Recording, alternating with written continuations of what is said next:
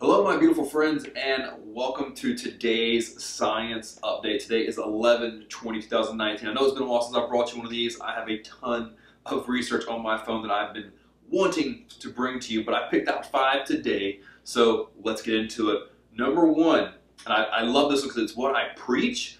Once again, science just backing up what I've seen in the real world happen. Review of healthy eating studies find nudges yield best changes in eating habits. What that means, guys, is don't try to overhaul your entire diet, nutrition, style of eating overnight. Just make small little changes here and there. All right, those small changes, once you start putting a small change on top of a small change, on top of a small change, that's where true habits change. That's where true transformation happens, is in those small incremental changes that you just kind of start tweaking in your diet. So guys, if you want to change your life, start making small changes. Second thing that I want to talk to you about is healthier diet may reduce depression.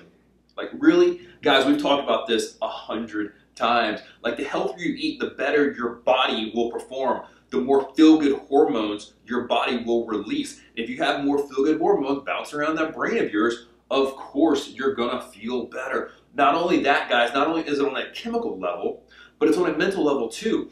One of the biggest causes of depression, guys, is unmet expectations.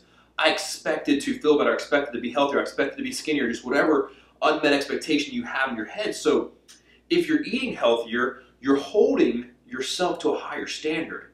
You're practicing that thing we always talk about called personal integrity. So if you're practicing personal integrity on a daily basis, you're going to have more confidence. If you have more confidence in yourself, of course, you're going to be less depressed, guys. All right, next one. I love this one because it's something that I do run into in my coaching practice. The difference between an expert's brain and a novice brain. All right, so let's think about this. What separates an expert from a novice? It is not knowledge, guys. That's what this research is showing. It is not out there learning a new skill. What the difference is between an expert's brain and a novice brain is applied knowledge. So here's why. What the study pointed to was the more you apply knowledge, the more those hard wiring neurons form together. And now, instead of your brain having to search for answers because you just read something a month ago and now you want to go apply it to your life, no, an expert has hardwired these neurons together. So now when he comes to a problem, he immediately knows an answer because he's seen it happen so many times. He's seen what happens when you apply knowledge to action. And that's the difference between an expert and a novice, is actually the hard wiring of neurons that turns knowledge into wisdom. He immediately has an answer versus you having to go into your file system trying to find one, right? Love that.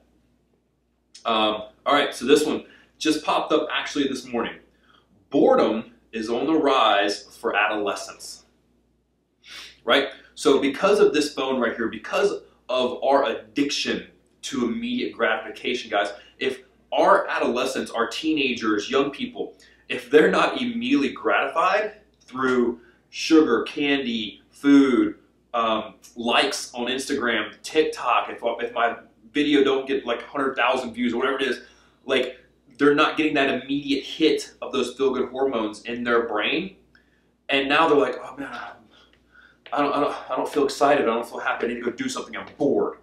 I don't personally understand what that word bored means.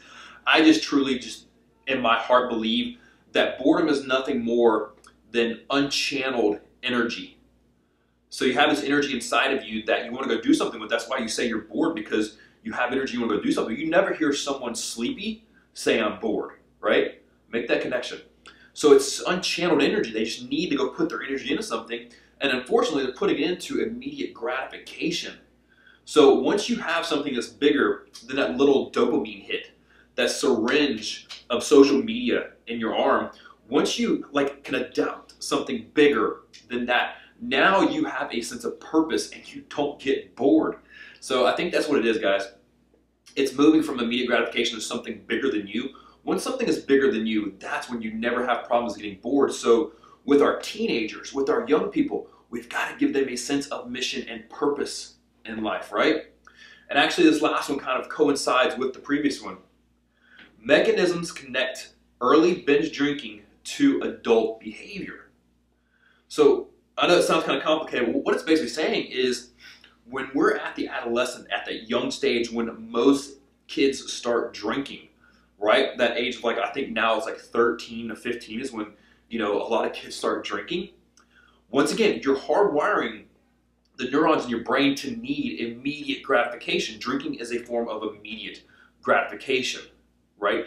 You have a couple of drinks and you automatically kind of feel your prefrontal cortex shut down and you feel a little hit of those happy hormones.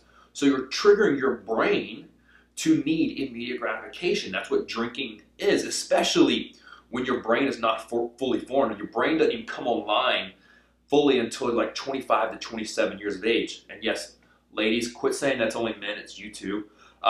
So guys, that's what it is. Like, you're hardwiring your brain to need immediate gratification through drinking, through candy, through all these different like vices we have in our life. And what that leads to is once you hardwire your brain to need those hits later on in life, that hardwiring is still there. So you're still looking for ways to get that immediate gratification, which is why we're seeing adults have the problem they're having now, is because, in the old days, let's look at this, guys, in history, you'd have to go on a freaking hunt all freaking day to kill something and have dinner that night. Everything you did in life was a long journey and long adventure. There was no such thing as immediate gratification in prehistoric days, all right, unless you're looking at like sex or something like that. But there was no immediate gratification back in the day. Everything they did was a long journey, a long process. Now, this thing right here puts immediate gratification in our hands 24/7. Most teenagers, most people, if they're feeling low, they'll just go post a half-naked picture on the internet, boom, get a bunch of likes. Oh, I feel better about myself. All right? We're seeking external validation instead of true internal validation.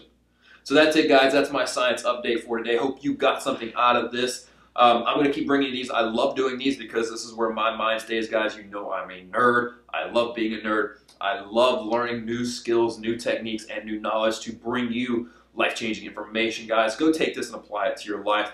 In the meantime, go, love, serve, change the world, be the hero you were destined to be. Love you guys.